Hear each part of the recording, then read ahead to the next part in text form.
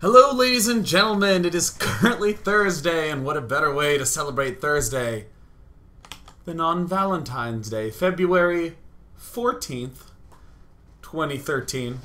Welcome to Day 9 Daily, number 554, where we're going to keep you company today. The day where you might be alone at home in the evening. It might be something you do every Thursday. And yet today you're saying, I have a reason to feel sad. No, you don't. You do whatever you want to do today. If you're someone like me, you might think to yourself, goodoldgames.com has all the Heroes of Might and Magic games. I grew up playing 2. Maybe it's time to move on to 3. Maybe so.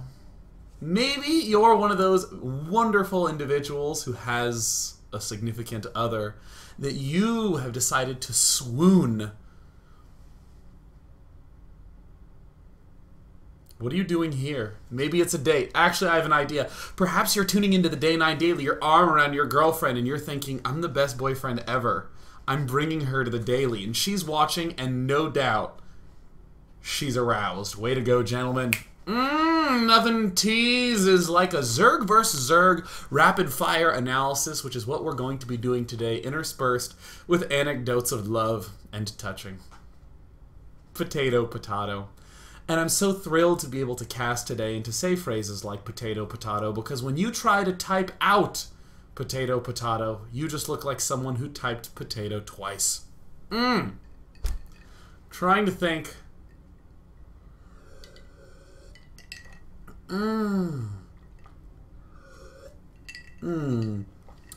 Before we begin the daily, I'm trying to think of the first time I ever had a crush on a girl.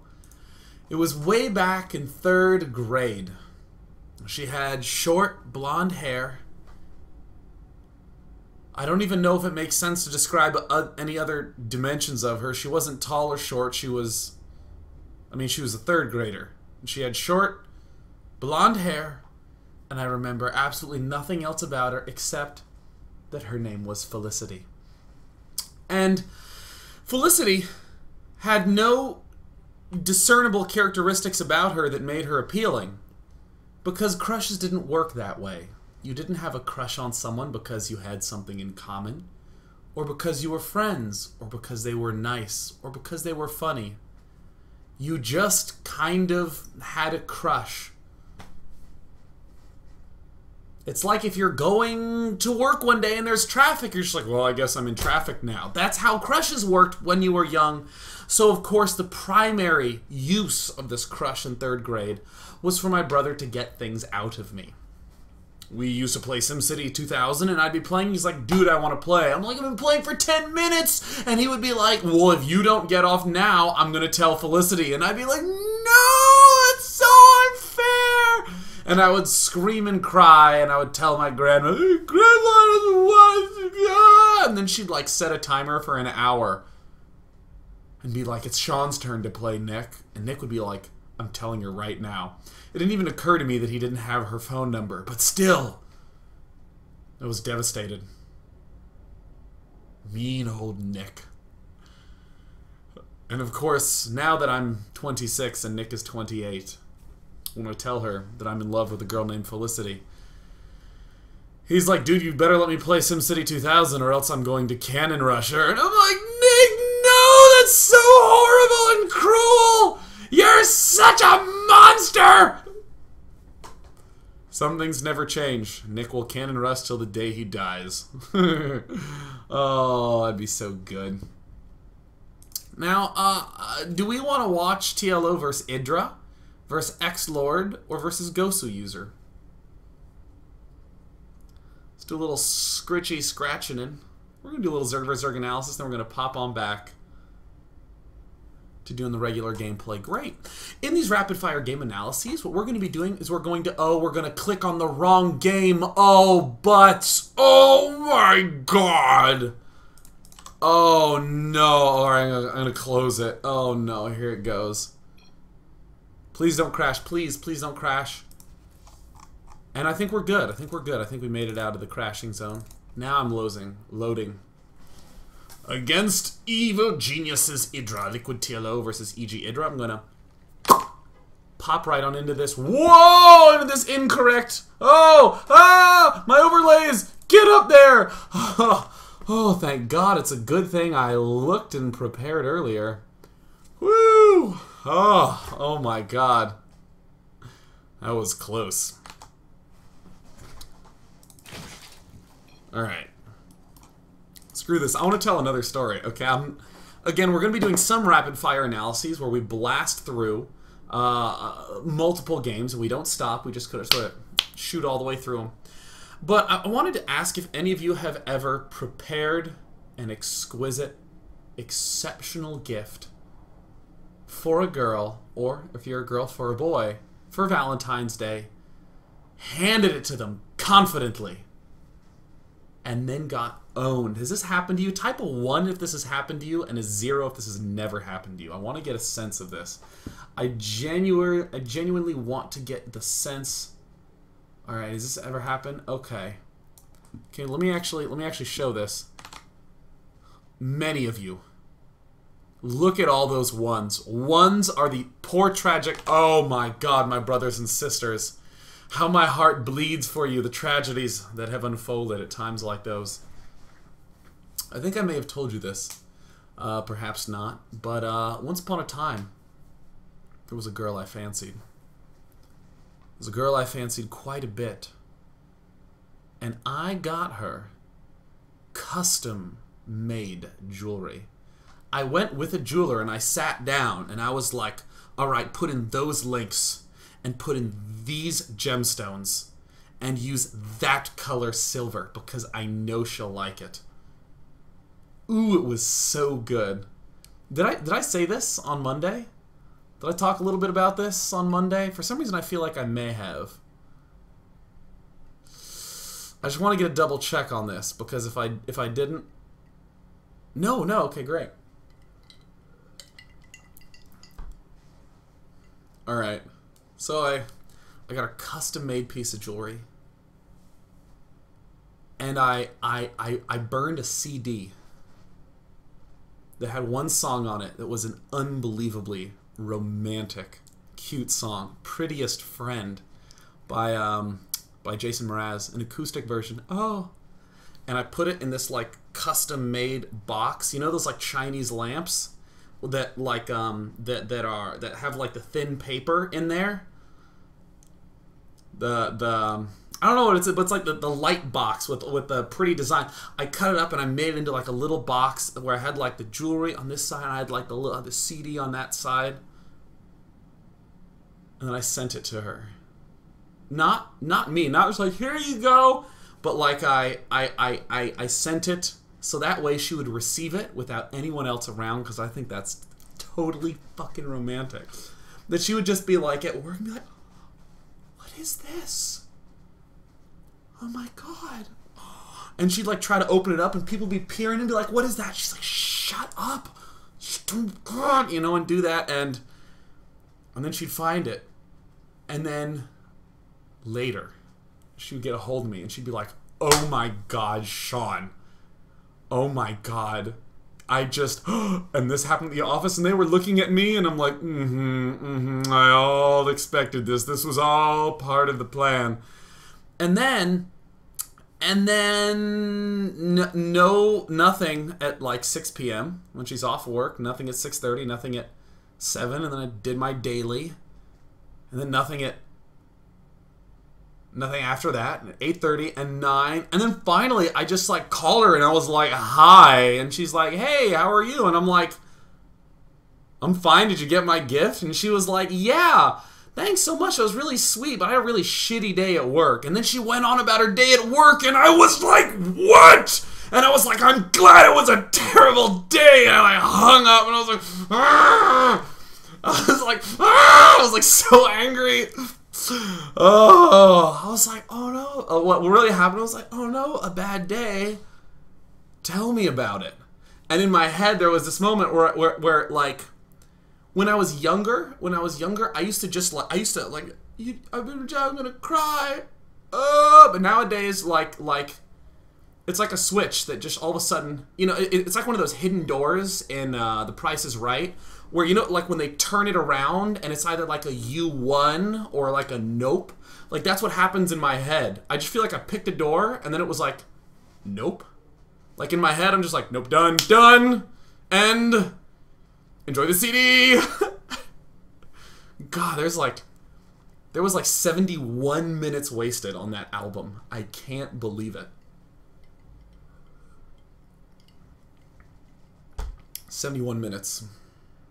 But still, is that not baller? I do that. I've done tons of things like that. Elaborate little things. Yeah. I'm proud that I'm someone who does that. I'm thrilled. Because you know what? That's fine. She got the award. Nope. That's what she got. I got to tell a story on air. Nope. Nope. Alright, let's do a rapid fire analysis, then we come back in part 2. Let's tell some more stories. In the bottom right corner we have TLO. And in the top left hand corner we have Egadrark, aka E.G. Idra RC. And this is where they do a little bit of dat buildup. They do a build-up, and then they save and they resume. I actually watched them do the resume a couple of times on this. I was hoping to do double-sided analysis a little bit on this. But that's fine. We'll just do the single-sided analysis. Egadrark having dat internet issues, but TLO does the usual hatchery first expand. Immediately, one of the big things that we are concerned about is if they go for an ultra-fast one base Ling Baneling thing, kind of like what DRG did versus Life in the Iron Squid finals, and all we have to do is have Micro as good as Life's. So this is a move that is neither, it's not just precautionary or aggressive. This is just like I don't want to say necessary, but it's really, really, really flexible, and I really like it a lot. We get the Zergling speed up, which helps us defend against a lot of early pressures, particularly roach pressure. Even though roach pressure is not something that people see a lot anymore because it has such a low win percentage rate, this is absolutely critical for being able to hold off a lot of these attacks that TLO's doing.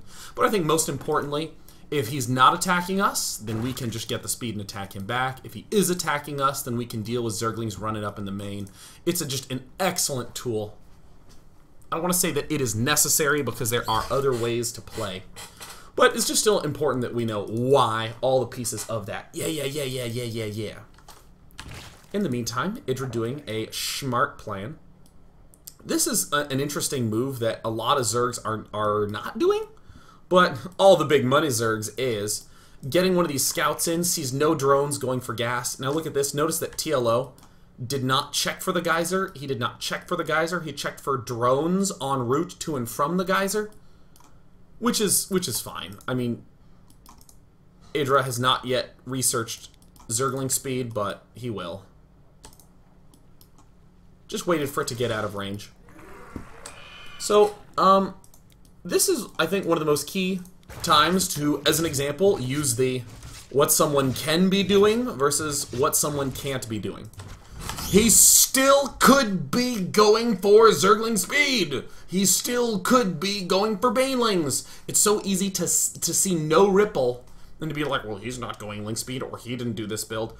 We have to cross off what he can't be doing. And given that we saw gas and saw an early expand, there's almost nothing that we can cross off. Almost nothing at all. So this was just to kind of get a sense of, oh, he's doing this loose structure build. I guess he's, you know, we can obviously cross off things like early 4 Queen builds with no gas. But really not much else. We can't say if he's going aggressive. We can't say if he's going defensive. We need some other tool.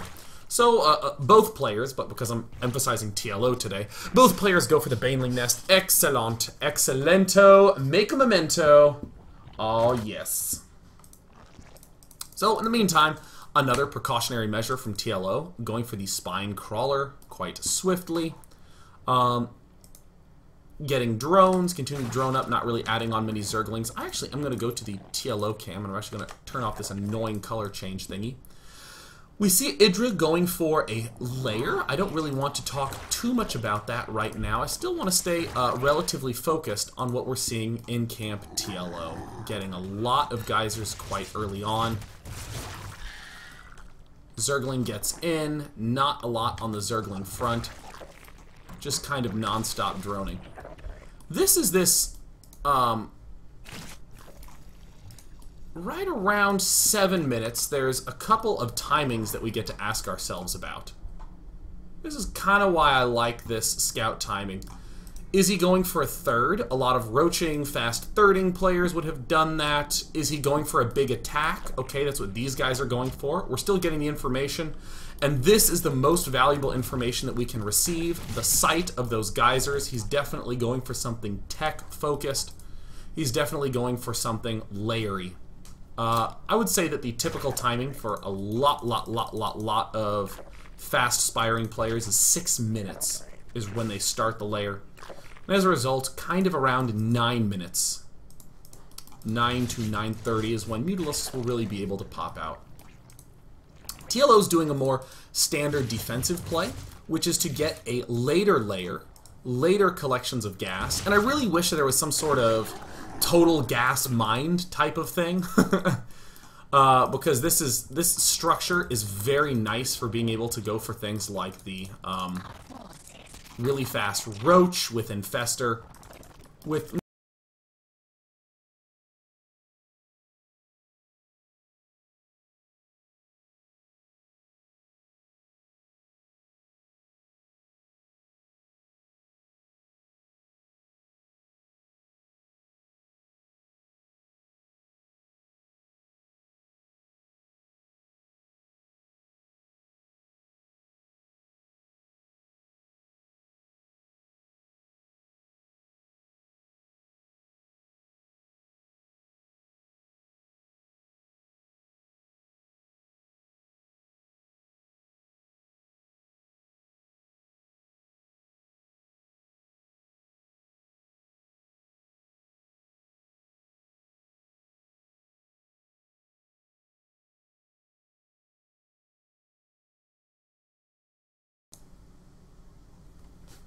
you don't have any sound, do you? You have sound now, don't you?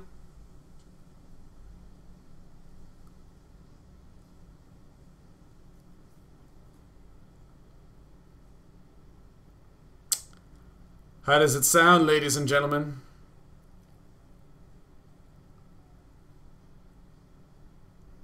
I figure I may as well bite my finger, says Willie, since you can hear me. Heart of the Swarm, for some reason, rips the sound away from my computer. Wyeth, I have no idea. Good thing I'm here. Let's come back to this key moment right here. I want to talk about this in real time in terms of the consideration of things. Right now, TLO, what is our opponent doing? We don't see any attempt to take a third. Likely not going to be doing some sort of roach-ish defense. We definitely would have seen our creep spread down here if we wanted to see some sort of roachingness to take this or roachingness to take this. Very likely our opponent is going for a very, very low queen count, high inject number, fast tech to the layer. That really looks like what's going on. And then when we see this and we see this kind of expand at 8 minutes, we still haven't seen a push. We're still seeing nothing. We're still seeing nothing. So therefore, he's probably going for some sort of layer tech. TLO therefore opts to do this weird, funky, kind of fast, double upgradey thing. So, if we are electing to do this, we have identified that he is either going Mutalisk or he is going Infester. Zerglings answer all of that. Not in an extremely easy-peasy way, but in a kind of roundabout, difficult way. We just continue to throw Zerglings at him, which forces his Mutalisk to stay back and be defensive, giving us time to get this up. And, against Infestors, a lot of Zerglings are good against someone who has Infestors. We can just run a few of them up and do some microness. And as another interesting choice, we're seeing TLO get up this Spire and upgrade the Zerglings. You're noticing how Zergling heavy all of this is. And of course, the burrow, the last very TLO-esque thing, kind of forces even more defense. It's very easy to ask yourselves, why on earth was TLO not getting his layer up early? It's so important to get the lead in the layer, so that way we get the lead in the Mutalisks. No big deal, says TLO. I had the lead in the minerals, and therefore minerals are what I'm going to use to get ahead. A lot of counterattacking, just gentle leading with single pairs, or single Zerglings, or pairs of Zerglings.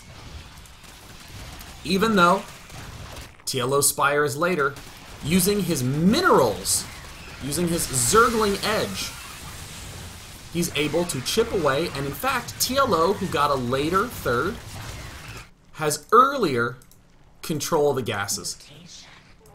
So a sort of way to think about that is either I'm rushing for Mutalisks, and I'm rushing for the gas edge on 2 bases, or I'm behind, and I'm saying, aha, then I will get the gas edge on a 3rd base. Boom, that's exactly what's going on. And with these 1-1 upgrades, it's another way of saying, I have the lead in minerals, I will have better mineral pound for poundage than you, and we can actually probably see a lot of that up in this, this tab, this income tab, previously, earlier on. At this point, not so much, because TLO has already established this sort of control. So of course that's why we're seeing, once the 3rd base is up, the TLO is emphasizing getting up dem Mutars. Because he is claiming, I have gotten enough of a lead with this mineral pressuring that I'm going to be pulling back. That's the argument, in theory, of it. I much so prefer this Zergling kind of play if we start it a little earlier. I think that as a response, it's a touch weak. I think that it did not quite deal as much damage as we would have hoped. And I'm kind of intentionally hiding the Mutar tab. The Mutalisk counting station, if you will. Are there Mutalisks popping in? I mean, this should be pretty straightforward. It all kind of revolves around this base. And if I had to point, if for some reason TLO is unable to win this, I really very strongly feel that it kind of came down to this choice to get these double Evo chambers up so late. And then we have a Mutalisk engagement who will come out ahead. We just open up this tab and see that Idra did in fact have the lead. So this is kind of a simple game, but it still kind of has a nice little concept in it. Just right around this period. This, I think, is great. All this sort of harassment, I think, is great because, again, we're trying to get the lead in gas here. And we can evaluate the success of that play by kind of stepping into this 11-minute mark and then saying, okay, I have mined, looks like 100 gas here and 100 gas here. Whereas Idra has basically mined no gas. So cool, we have a 200 gas lead on this extractor. But Idra, we see, has mined about 500, 550, 550, 450, and a lot. We have mined about the same out of this one, but then we've mined 500, 500, 500. Yeah, in fact, TLO should theoretically have just an ever so slight lead in the gas front. So we can evaluate this as, oh yeah, it was a win in terms of gas. But in terms of every other direction, I mean, Idra was just, or TLO's way behind in the drone count. And sort of hilariously, I'm actually curious at this final battle, was TLO able to have spent all his gas? Coming back here, wow, that's like a friggin' mystery to me. Yeah. This is like such a typical problem. Look at that. 824 gas. TLO has 3 less Mutalisks on the field. And 8 more Mutalisks in the bank. Kind of a funny result. So I think that that is an amazing demonstration of a concept that worked the way it was supposed to, but we overdid it. We spent a lot of minerals blasting him down to get a lead in gas, and we very clearly had this lead in gas, but we spent too many minerals. So the way that I would repair that is actually to try to make a better identification to get this double gas or this double extractor business going earlier, to be able to apply more pressure more efficiently with our minerals.